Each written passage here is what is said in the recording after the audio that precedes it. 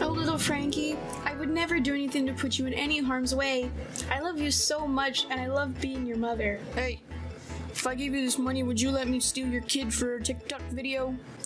You want me to let you borrow my kid so you can film a TikTok of you kidnapping my kid? I'll make it with your money. For TikTok. For money? For TikTok. I mean... Did you know that when scrolling through YouTube, if you chose to pick videos that were in your suggested bar, you're bound to be met with some extreme or controversial topics? Even sometimes just the title. Come on guys, how else do you think children find videos of Peppa Pig using an AK-47 on her little brother George? While it may be true that YouTube and the media push us to the clickable, is going about committing crimes and inducing trauma on children worth your views? TikToker @boyremi seems to think so. Hello everybody, my name is HartyMcSmarty and welcome back to the channel, where today we are going to be talking about a TikToker named Remy who I came across about a week ago on TikTok just through scrolling, and apparently he produces content where he snatches children in public.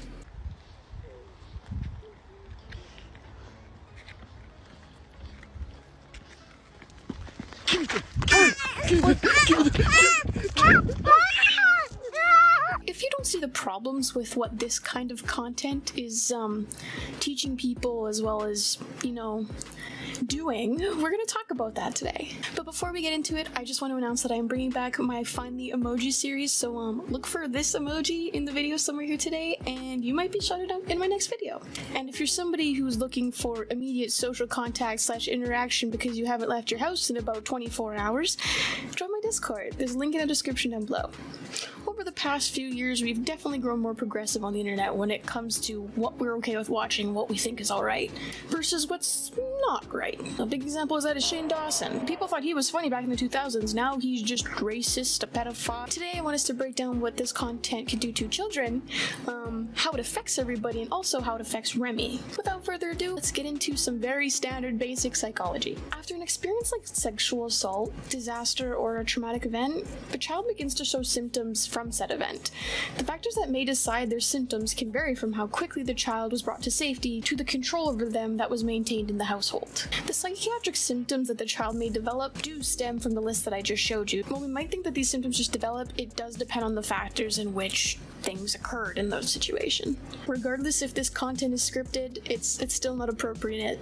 It's just socialization process, as well as experiencing some sort of traumatic event in a young person's life, can affect them later in life. It is significant to their growth and their development, and when something interrupts that pattern, things can happen. As they get older, emotional regulation is harder to control, and shame can interfere with functioning independently. So at the time, if these symptoms are not addressed, or if coping mechanisms are not introduced, mental illness.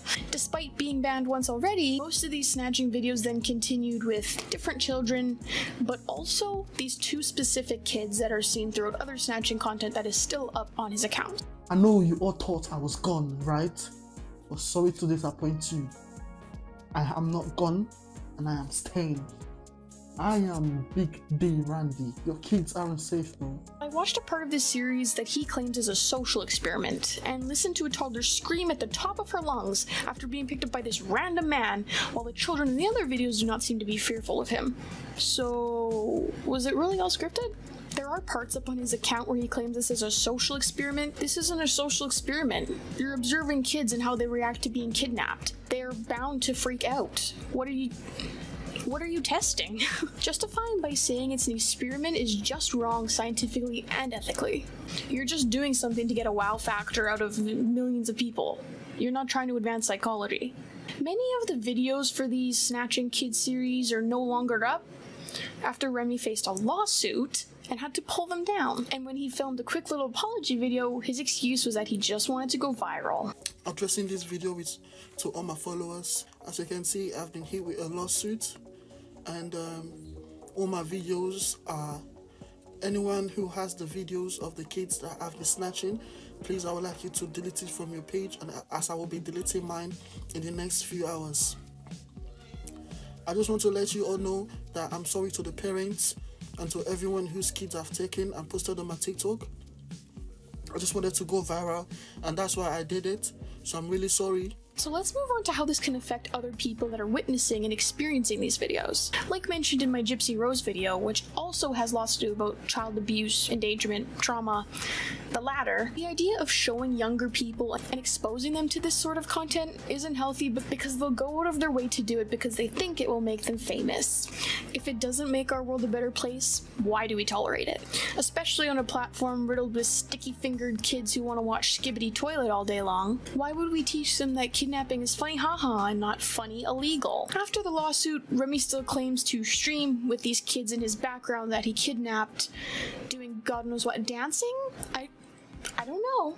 And I really think it's worse if these happen to be his kids. Because dear God, who is letting this happen? We know how the internet feels about parents profiting off their children. Personally, I don't really care if this is staged content or not. I think the concept of it is ridiculous. I don't consider it content at all, regardless if it's staged. Generating a wow factor following when you literally post content of you pretending to kidnap children is horrible.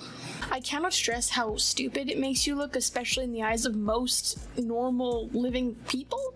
I believe that prank videos have gone too far these days and definitely need to be dialed down. Stop pretending to cheat on your boyfriend. Stop pretending that you're poor and need money from people. And stop pretending to kidnap kids for clout. And you guys might be asking now, how does this affect Remy? With the way that he's acted and the content he's posted, the internet isn't simply gonna like him. The trolls will follow him for funsies and watch these kids scream and whine and cry as they're being pulled away from their loving parents. People don't want to watch extreme content if they find out that it's made up. It loses its wow factor when you're pretending that you're committing crimes for views. You also show no empathy for the children regarding the case whatsoever. Do you understand the psychological trauma that can develop within these children based on these videos you wanted to make for fine TikTok money? I really don't think it's just on Remy. The parents who allow this to happen are also the problem. I feel like the generation of parents we have now, like the up-and-coming generation of parents, because they still have like technology age mindset where, you know, people can get famous off of anything. Why don't I just exploit my children and make money off of them, and then they can grow up and we'll watch their little journey all over YouTube and it'll be so cute. Like, that's your kid. That's your kid who might later in life get kidnapped and be unprepared for the situation, or think that it's not as big of a deal because she was taught that, oh, I'm 5 years old and this guy's gonna run up behind me because we're just acting. There is a severe problem with filming extreme content that isn't real, and the child endangerment is the big problem here. Also, the individual, I don't see the appeal to this content at all. I don't think it's entertaining for him to go and film his little videos and say, let's go. Personally, I am grateful that that lawsuit occurred and that less of his content is more exposed to children as well as just random people. I didn't want to see that on my timeline, but here we are. It's a video for you.